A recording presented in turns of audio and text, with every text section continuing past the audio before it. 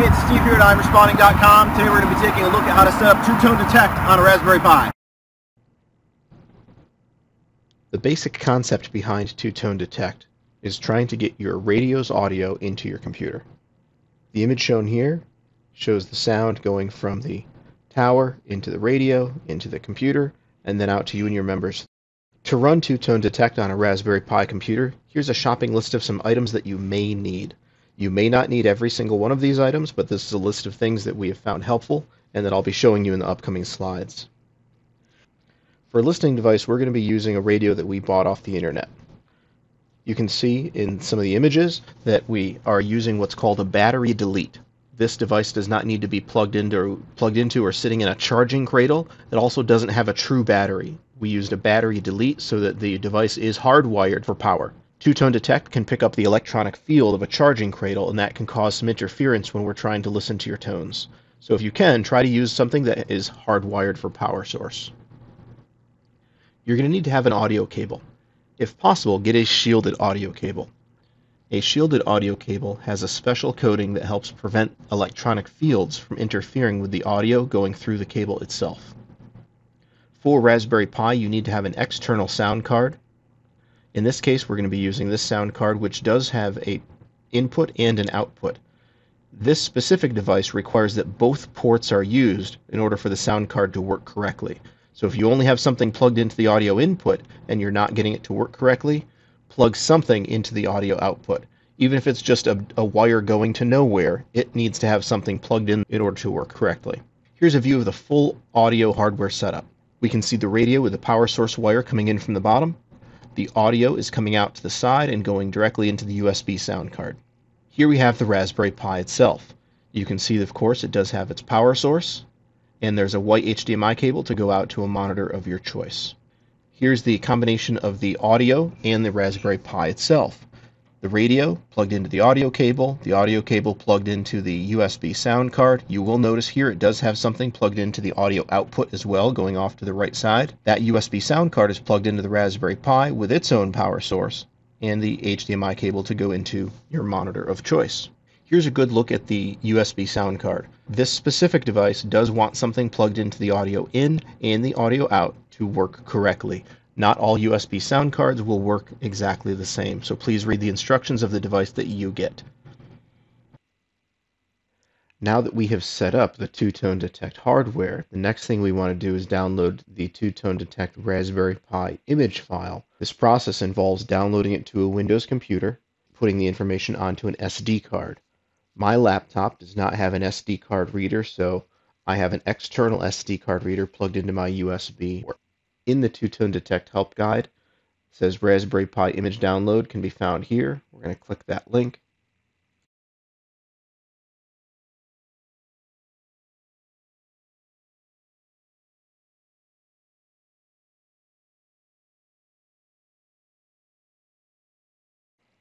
Once the image file is done downloading, it should pop up on your computer. You're going to use this option to extract all. So copy all of the data from the folder. When you choose to extract all, you then need to choose a destination. I've created a folder on my computer here called PyTTD. You can see it down to the lower left of this window. So I'm going to select that folder, choose to extract. Once the files are extracted from the compressed zip folder onto your own folder on your desktop, you'll have this image file saved there, and we're going to come back to that in just a few moments. From the Raspberry Pi website, we downloaded the Raspberry Pi Imager. This is what's going to allow us to take the image file from the Windows computer and put it onto the SD card for us. Under Operating System, I'm going to go to the very bottom that says Use Custom. I'm going to select that IARTTD image file, choose Storage. As I mentioned before, I don't have a SD card reader in my laptop, so I have an external SD card reader. And I'm going to write the information to that SD card.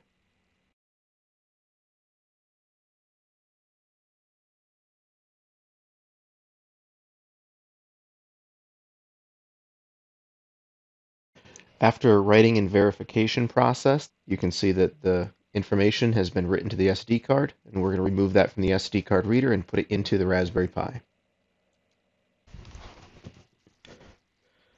We are now looking at the screen of the Raspberry Pi. I've taken the SD card out of the SD card reader from my Windows computer, put it into the Raspberry Pi, and allowed it to boot up. You'll notice the TwoToneDetect logo here in the upper right. That tells us that the TwoToneDetect is up and running on the Raspberry Pi. However, we've not configured it for our agency yet.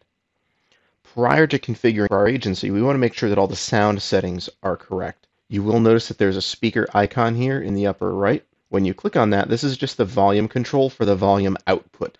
For the moment, we're most interested in the volume input. So we're going to go to the Raspberry Pi logo in the upper left, go to Sound and Video, Pulse Audio Volume Control. Now we're interested in the audio recording and the input devices. For the audio recording, we're going to set this around 30%. For the input devices, we're also going to set this to around 30%. From my own experimentation with the devices and the hardware that I have, 30% for the recording devices and the input devices is perfect. We'll see how that works for us in just a few minutes. After we've adjusted those input volume settings, please also, of course, know that your listening device has its own mechanical volume knob. I would suggest having that volume knob around 10 to 15, maybe 20% of its maximum. Next thing we're going to do is go to the TwoToneDetect logo in the upper right. Click on that to open the TwoToneDetect GUI screen. The TwoToneDetect GUI screen is opened here. It opened in Chromium on my Raspberry Pi. I want to bring your attention to the blue audio level bar right here in the middle of the screen. Now, when you do see it bouncing around, that's not in reaction to my speaking voice, but that's in reaction to the listening device as it's hearing transmissions come through the radio or just squawks and squelches. Right underneath the audio level indicator, there is an audio squelch. On your listening device, if you have any type of audio squelch control, you want to set it in the same position that you would set it if you were listening to that device with your own ears. You don't want to be hearing white noise all the time. You want to have the audio squelch set so that you're not hearing any noise unless there's a radio transmission of some sort. So set that up on your device with your own ears before plugging it into the TwoToneDetect system. That way, when your dispatcher does transmit, it's going to go through your listening device, through the audio cable into I'm responding. This audio squelch here, we want to set this just above, meaning to the right. We want to set this just above where the blue audio level bounces around when there is no transmission. So you'll see the audio level moving just a little bit, but we want to keep that green rectangle above that when there is no transmission. The idea is that when the dispatcher does speak or when there is a radio transmission, it will go to the right of the green rectangle, and then TwoToneDetect will then be allowed to hear it. You'll notice that my audio input device and my audio output device are both the word pulse. Now remember, a moment ago we went to the pulse volume control. Both of these need to say pulse on a Raspberry Pi in order to work correctly. The next thing we want to take a look at is adding the debug screen, the visual representation of TwoToneDetect to the Raspberry Pi. On a Windows computer, it's very self-explanatory. It's part of the process when TwoTone opens. On a Raspberry Pi, we're going to go to this icon in the upper left that says Terminal. In the Terminal command prompt, we're going to type in screen space -R.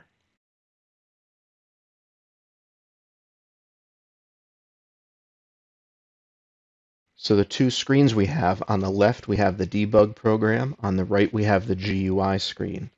You'll notice on the debug program there are 3 distinct columns. The first column that we're going to identify is the tone frequency. This is essentially the megahertz that TwoToneDetect is picking up. There's going to be a number of digits to the left-hand side of the decimal. We need that information, and sometimes 1 or 2 digits to the right of the decimal. The other digits to the right of the decimal is just how specific of a megahertz TwoTone is picking up. For our purposes, we typically only need the first character or 2. You'll notice there's a single space and then the second column here. The second column is a representation of the volume. It's not decibels, but it's a representation of the volume that TwoTone is hearing. This middle number, we want to see ideally something between 100 and 20,000. If the number is below 100, TwoTone may not hear it correctly because it may be too quiet. If it's above 20,000, it could be too loud. Imagine, if you will, getting in your car with the radio at full volume. The sound coming from the speakers might be so loud you wouldn't be able to identify the song that's being played or even what genre of music it is. It's just too loud. So ideally, we want to see this middle column between 100 and 20,000. This last column, we're going to ignore that for these purposes, but if you do have questions or issues, contact our support team. We're going to focus on the first two columns. Everything else from this point is the same as on a Windows computer. In a couple moments, we're going to start a video that was recorded on a Windows computer that explains how to program your agency's API key, identifying your tones and reading the debug program on the left side here even further, as well as programming your own tones and running tests. If you find that there's more information on a Raspberry Pi that I didn't cover in this video, please let me know and we'll be sure to add that information in a future update. Now that we have the audio set up, we need to set up the TwoToneDetect program itself. The first thing we need to do, if you have not done so already, is to give yourself the permission to manage the TwoToneDetect program. We're going to do this by going into your I'm Responding website profile and going to the permissions at the bottom.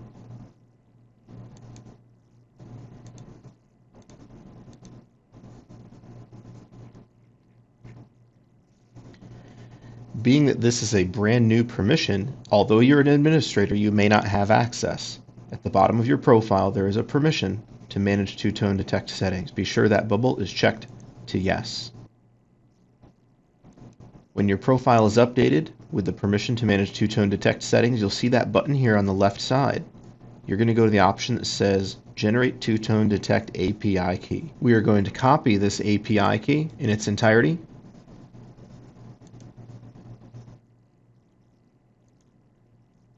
And now we're going to go to this option that says Edit Config Info. In the Settings Editor, there's a question: do you want to use I'm Responding for alerting? Put in the API key. All of these other fields that are listed underneath the API key are for non-I'm Responding users of the TwoTone program. You're going to skip all of these other fields. Please don't make any adjustments or settings here. At the bottom, you're going to hit Save.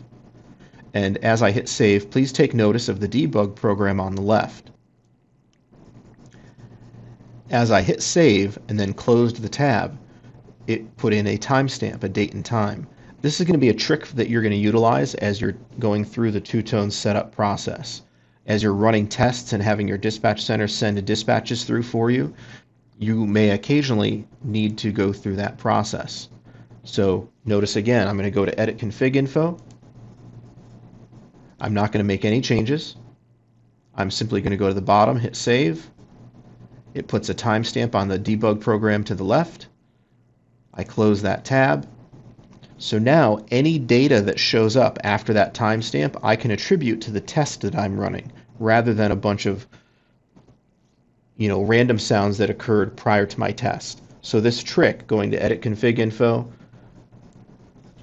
I'll demonstrate real quick. We'll allow it to populate with a bunch of data. So let's say that this information here on the left side is the test that I just ran. When I go to the option that says View Debug Info and go to the very bottom of this page, this is all the data that's been populating so far since we opened it. That's a lot of information to send our support team, and we don't know exactly what we're looking at or where.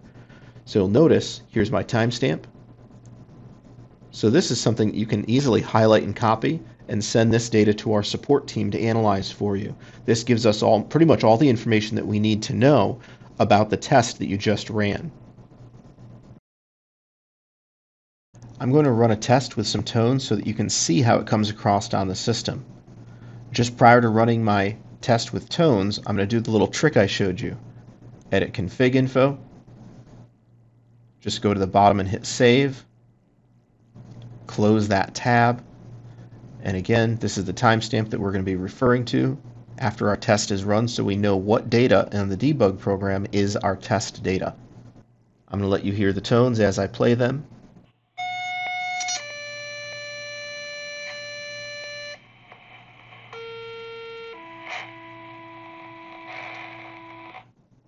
So as you can see, the information that populated here on the left side after my timestamp The volume level is around the 2000s. It's not above 30,000. It's not above 20,000. And the tone frequencies are listed to the far left. Now, it's ideal if you know what your tones are in advance of setting up TwoToneDetect so that you know how to program them in.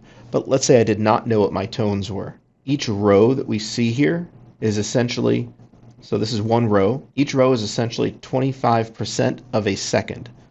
So 4 rows is 1 second long. This frequency, 586.2, is essentially 1.5 seconds long. So let's presume that this is the tone that I'm going to set up. In the I'm Responding administrative functions under TwoToneDetect settings, I'm going to go to Manage Pager Groups, create a new pager group. We're going to call this one Test. And let's look at our debug program one more time. So the frequency that we want is 586.2. And as I mentioned, it's 1, 2, 3, 4, 5, 6 rows long. So that's essentially a second and a half. 586.2. I'm going to change this to a long tone instead of an A and a B tone. 586.2 is programmed in. The tone length, it's not 6 seconds. I'm going to put in 1.4, just a little bit less than 1.5. The reason being is that it's okay to undershoot the sounds, but if you overshoot, then the system will think that it never heard it. So it's okay to undershoot sound length just a little bit. So we've programmed in 586.2 for 1.4 seconds. These other options, we're essentially going to leave them blank. If you need help with anything like that, that'll probably come from our support team. We're going to concentrate on the tone frequency and the tone length. I'm going to save that. So after we've programmed in our long tone, I'm going to do my trick one more time. Edit config info, go to the bottom, hit save, close that tab. That's going to register my timestamp for me on the debug program. Now this time when those same tones play, it will pick up on that 586.2 for 1.4 seconds long. Even though it plays for a hair longer, it's going to recognize it for that length of time, and that will trigger it to record my TwoToneDetect audio. Here we go with our second tone test with a pager group programmed in.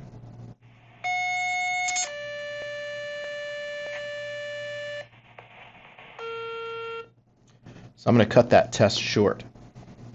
The reason I'm going to cut that test short is because you'll notice test page received. That means that it worked. It shows up in this box here on the GUI screen on the right hand side. So we're going to look up at the audio. Here's my timestamp from before the test. When my tones started to play, the volume registering is right around 3000s. That's perfect. And then here's my frequency that I programmed in, 586.2. For 1, 2, 3, 4, 5, 6, 7 rows. And then the system says, tone set found. All that I needed to do was program the tone the way the system heard it for the length of time that the system hears it, and it now knows that my agency was triggered for a dispatch. And you can see that the debug program erupts with a lot of data, things that don't necessarily need to be understood by you, but all of this activity that's happening is letting you know that it recognized the tone group. It successfully sent the I'm Responding pre-alert, and then it starts recording. It's recording all of the talking the dispatcher is doing, or in this case me, and then it says successfully sent IAR audio alert after the threshold of the recording is met. And that's really all there is to TwoToneDetect. We need to get audio into the computer. We need to make sure that the volume is not too loud or too quiet. Typically too loud is more of a problem. You're going to identify your pager tones, program them into the I'm Responding administrative functions, run another test or 2 or 3, making slight adjustments as needed based on the data that we see from the view debug info, and you should be all set. This is a fairly straightforward process, not to be overthought, but there are some key things that we want to do along the way. If you have difficulty, please reach out to the I'm Responding customer support team, and we are most certainly happy to help you.